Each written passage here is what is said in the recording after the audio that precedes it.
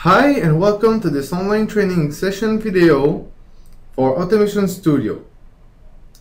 In this video we will be building a three-phase motor control circuit. To do so, first create an electrotechnical diagram and then select the electrotechnical NEMA category in the library. We'll first be building our power circuit, which requires a three-phase source which will be used to power an asynchronous motor squirrel cage.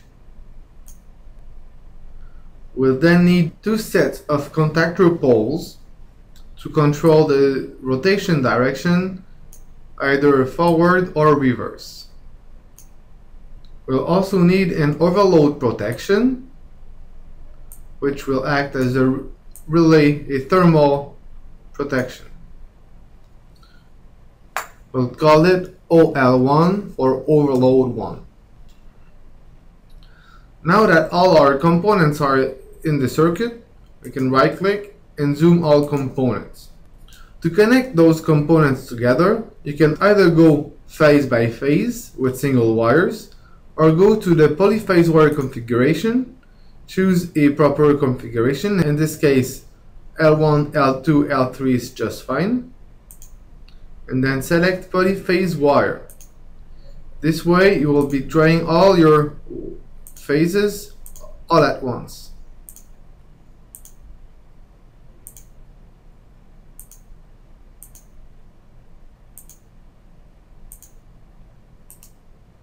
In order to reverse the rotation of the motor, we'll need to invert one of the two phases on the second contactor pole.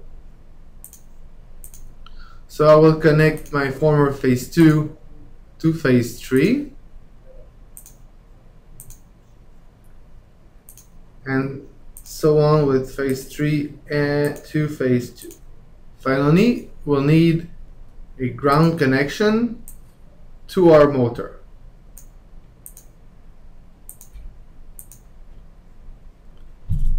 Now that all our connections are done, we can go to the Edit tab, select Align Wire Satellites in order to create straight lines with all the labels of the wires.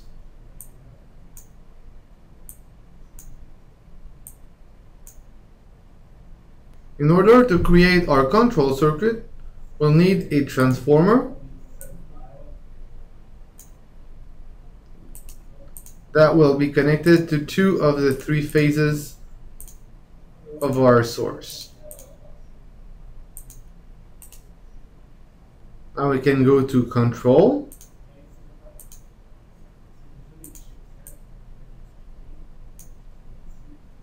and insert some buttons. We can insert a normally open push button, first for sending our motor forward. We'll need another one to send it reverse.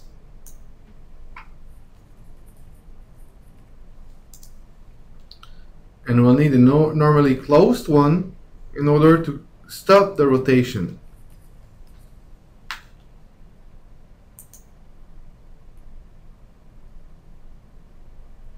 We'll need two contactors to act as relays, which I'm going to call R1 for relay 1 and R2 for relay 2. Now I need a couple of contactor poles or relay contacts. I need a couple of normally closed ones. This one I'm going to link to with my relay 2. To link components, you can filter with the first letter or more of the name of the variable. In there you see R2. I can double click and my link will be created. Need another contactor normally closed here. I'm going to link to with R1.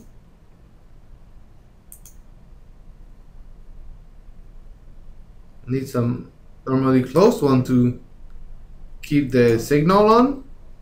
So I'm going to link this one with R1 and this one with R2.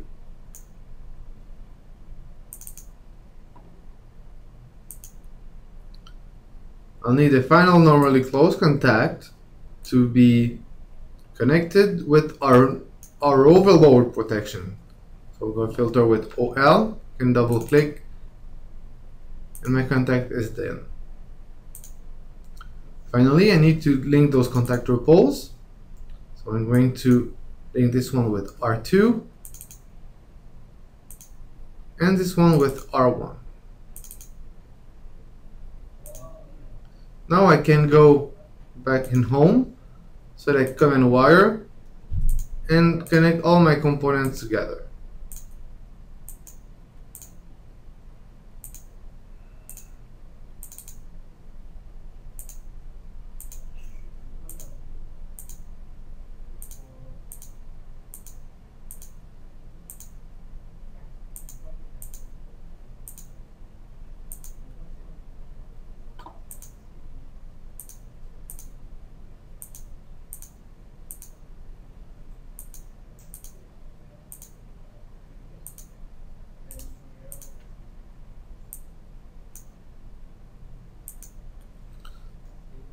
One final verification to be done. I want 120 volts in those relays, and I have 208 volts coming in.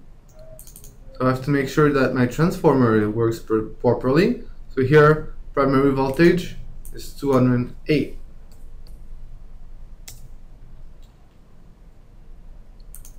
Now I can go to simulation,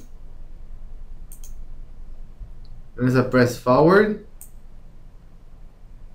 I activate my relay 1, closing all my contactor poles that are connected with it. And the motor starts forward. As I press stop, I cut the current.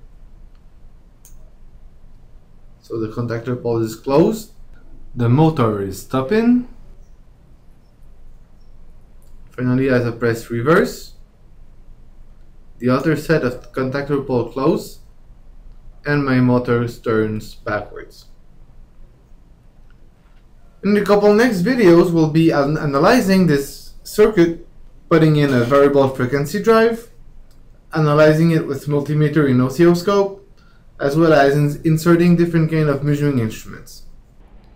Thanks for watching this online training video for Automation Studio. We invite you to watch the other videos, and we'd like to thank you for your time.